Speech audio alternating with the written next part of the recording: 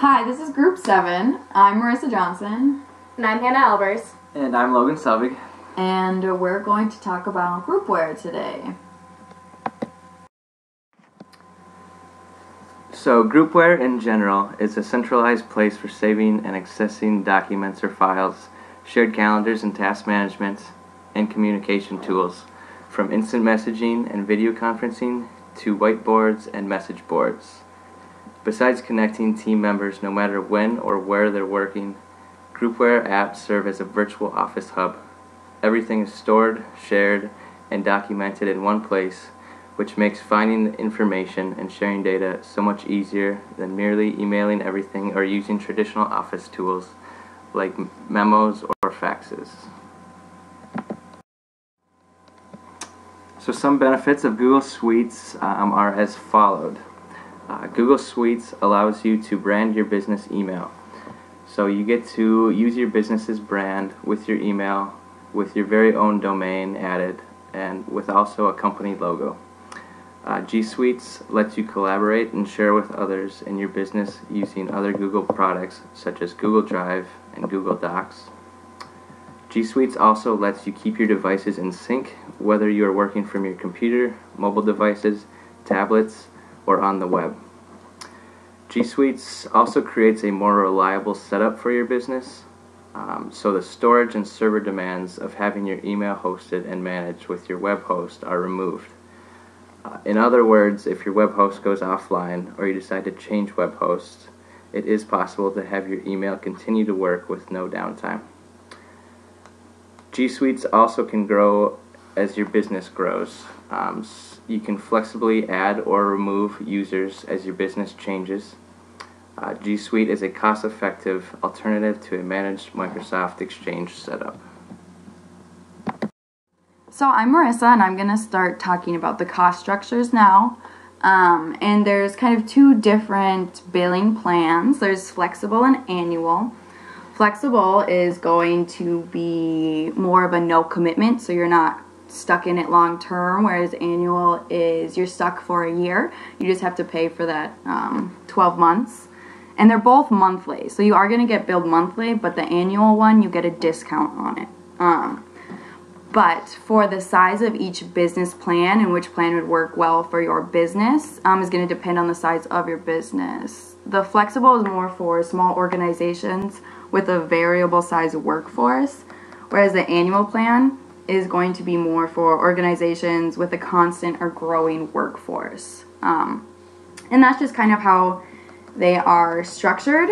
And then on to the next slide here. There are 3 different types of subscriptions within those plans. So for your G Suite Basic, which on that picture here is what my group currently has, it's going to be a $5 monthly payment per user. So as you can see, we have 6 users, so it's going to cost us around $30 a month.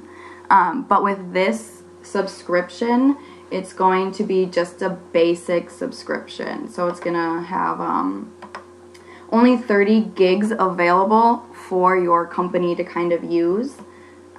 Whereas if you go into the G Suite Business, that one's going to have more of an unlimited option for you, but that one's going to cost you $10 more a month.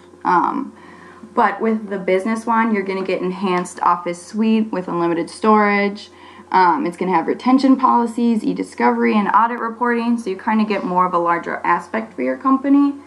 In G Suite Enterprise, that one is going to offer premium Office Suite data with loss prevention.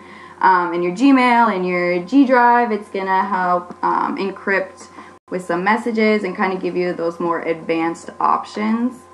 And so then for the pricings for these here, I know annually for the G Suite Basic, it's $5 for the Flex, whereas if you do the annual one, it's going to be $4.17 per user. So then that way you kind of get that discount that they were talking about.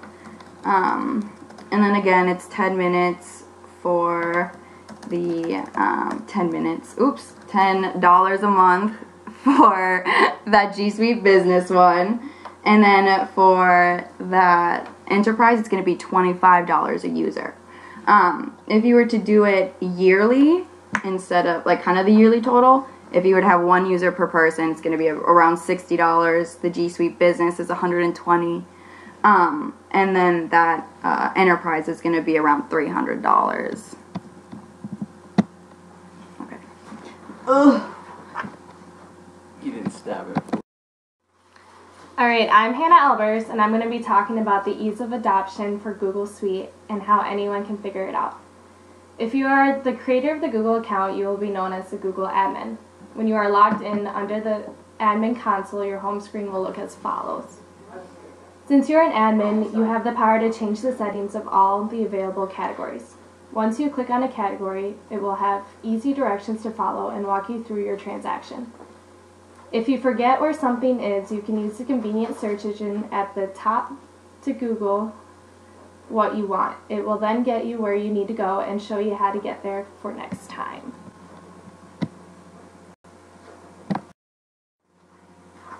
There is also a virtual tour you can take at the beginning of setting up your Google Suite account. You can access it by clicking the 3 dots in the top right corner. It will then give you step-by-step directions. If you need extra help, you can also go to lynda.com and set up an account where you can watch detailed videos on how to operate your Google Suite. Overall, G Suite is an easy way to get your company rolling and successful. So sure, how